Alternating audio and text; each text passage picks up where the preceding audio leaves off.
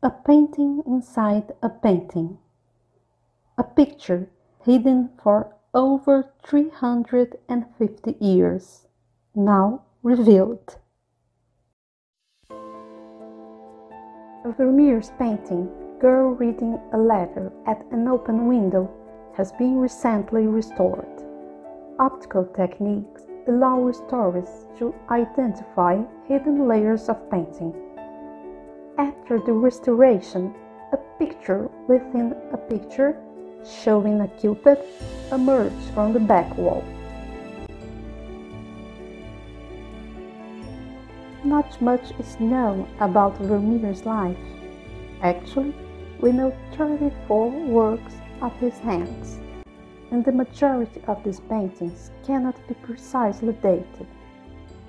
Johannes Vermeer was born in Delft in 1632, the second son of Digne Belton and Reinier Jansson. The painting, The Procuress, shows the only presumed self-portrait of Vermeer at 24 years old. We have no sure information about Vermeer's training as a painter. At the age of 21, he was admitted in the Guild of St. Loup, an organization of artists, artisans, and merchants. To be accepted in this guild, a member had to spend 6 years as an apprentice. At the same age of 21, Vermeer married Catharina Bulnes, the daughter of a well-to-do family. He had been baptized in 1632 in the Reformed Church and probably converted to Catholicism, the religion of his wife's family. The couple lived in a house of Vermeer's mother-in-law, Maria Thins, where the artist had a studio on the second floor. They had 15 children, of which 4 had died fairly young. Vermeer lived at the Dutch Golden Age, a period in which science, art, and trade flowered in the Netherlands. Delft was one of the major cities of the province of Holland in his time. In 1672, a war began between France and the Dutch Republic. The war triggered detrimental effects on Dutch economy, and so on Vermeer's life. The catalogue of an auction carried out in 1696 included some Vermeer's paintings along with other artists' works. The evaluations show that, in his time, Vermeer was highly rated in Delft, although in the next 2 centuries people did not fully appreciate his genius. Vermeer's painting, Girl Reading a Letter at an Open Window, was recently restored. The restoration process has revealed a hidden framed painting inside the painting, a picture of a Cupid on the background wall. The restoration also allows us to see the original lively color palette, far from a dull and gloomy aspect. In 1979, an X-ray revealed an overpainted image in the right top corner of the painting. With naked eyes, it's even possible to see the shadows of a picture's contour on the rear wall. This type of shadow is called a pentimento. It's a trace of a previous painting beneath the more superficial layers of a canvas, and it may appear with time due to progressive transparency of some pigments. So, how the experts have concluded that other person, and not Vermeer, decided to cover up the Cupid. The analysis of the layers of the painting has showed that underneath the painting that hides the figure, there were layers of dirt. So years, in fact decades, had passed after the completion of the artwork. since it's dated of 1657 to 1659 and Vermeer died in 1675, it was not possible that himself did this job. Another question is why someone decided to overpaint the Cupid picture. The history of this painting may give some clues. It has been in the Dresden Museum since 1742, when it was acquired as being a work by Rembrandt. Only in the 1860s, the painting was finally attributed to Vermeer by Théophile Torre-Berger, a French journalist who thoroughly studied the 17th century Dutch art. Vermeer had been by then an admired, but not an extensively known painter. It's possible that the overpainting was made so the painting would be sold pricier as a work by Rembrandt. In 2018, a decision was made to remove the overpaint and to reveal the hidden figure. The intention was to come as close as possible to the Vermeer's original work. The restoration initiated with a thorough cleaning of the surface. In this step, the conservator removes old layers of varnish and the dirt that had been adhered onto it. The colors underneath these coats of aged and yellowish varnish are exquisite and seem like they're brand new painted, as the canvas has just left the artist's studio. Layers of varnish were removed with solvent-wetted cotton swabs. During this process, the restorators were able to see that the paint on the left upper corner reacted in a distinct way, bringing up the question that the overpaint had been applied later. A fine scalpel was used to remove the overpaint, as this was the technique that would best preserve the original layer. We now can see the fully revealed picture of a Cupid, enclosed by a large black frame. He is standing with a bow, arrows, and two masks on the ground, one of them under his foot. Likely, the masks represent pretense. The Cupid is the ancient Roman god of love and is often depicted as a naked child with a bow and an arrow. Paintings within paintings carry a clear connection between the foreground scene and the subjects of the pictures. Maria Thins, Vermeer's mother-in-law, owned paintings that Vermeer depicted in his own works, including The Procuress by Jurgen van Papuren and Christ on the Cross by Jacob Jordan. The latter appears in the Allegory of Faith. A similar painting with a Cupid is seen in at least the other three Vermeer's paintings.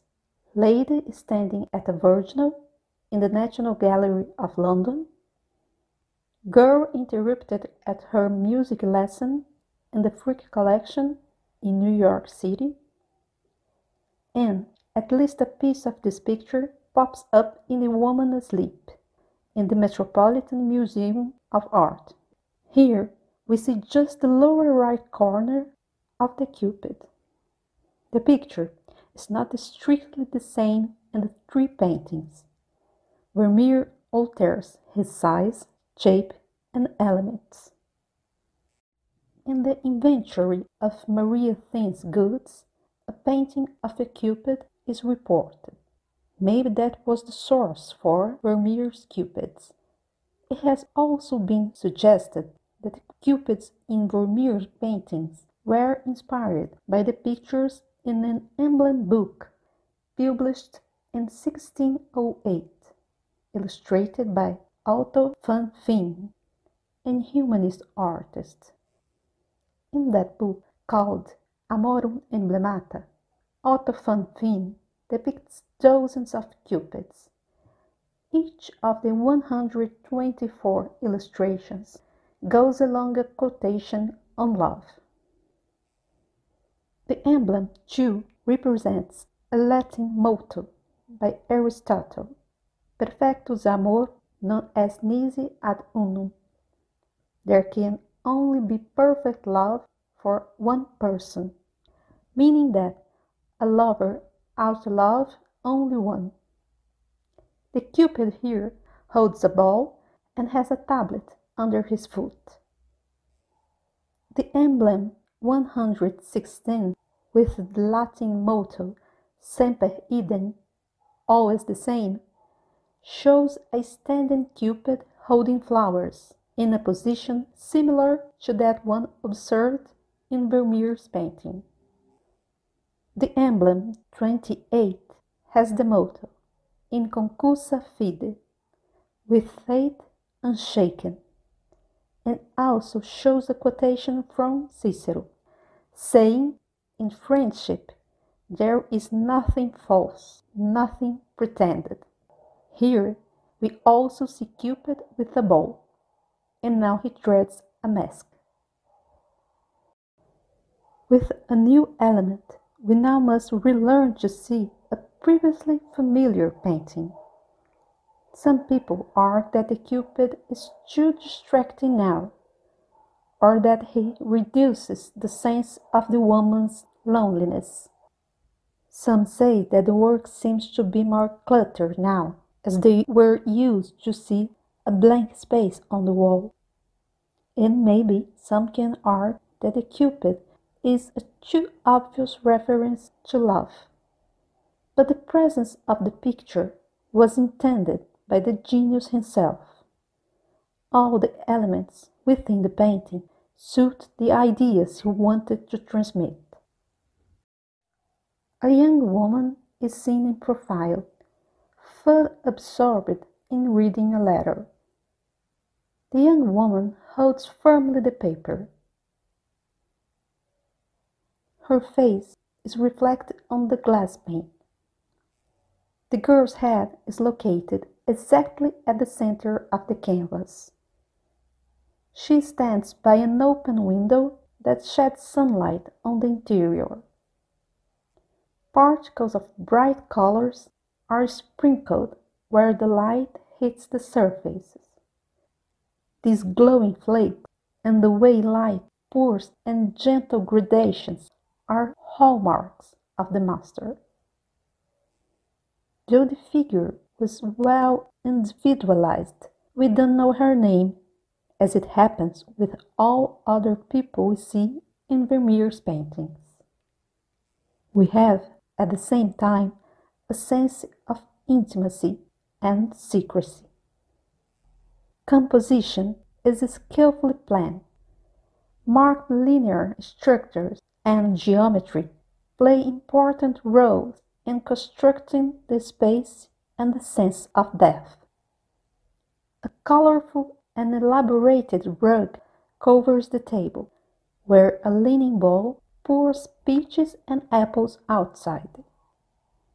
Hanging on the right, a curtain is pushed aside, and the viewer gains access to the scene. However, the table prevents the witness to go further. The green curtain in the foreground is not a part of the girl's room. Actually, it's a trempe-l'œil motif, created for optical illusion. The curtain at the same time reveals the room interior, but also sets the spectator outside from it. Vermeer made decisions based on his own aesthetic choices, and not only on the strict obedience to what he saw. Like the girl's face reflected on the window, the angle doesn't match exactly to her position. Her hairdo and her color don't correspond exactly to the reflection as well. The contours of a lion's head are visible in the rug and were confirmed in the infrared image. These lions' heads were carved in chairs that were popular during his time, and they appear in other Vermeer's works. A Roman glass takes shape in the bottom right corner under the X-ray images. Interestingly, by previous studies, we know the pigments the master had used: lead white, umber, lead tin yellow, vermilion, marlake, azurite, ultramarine, green earth, and charcoal black. Vermeer offers to people of the later centuries a plunge in a 17th century Rome, along with his own contemporaries and with the objects of their everyday life. Though the scene is carefully constructed, the final result doesn't seem unnatural, but alive. Skillful brushstrokes portray the surface with no need of overwork. The effect is lavish, but not overdone. The painting is not just a simple sum of well-elaborated factors. More than this, these elements build up to that unique feeling of a masterpiece. Although an optical device was probably used, the artist registered more than a photographic description.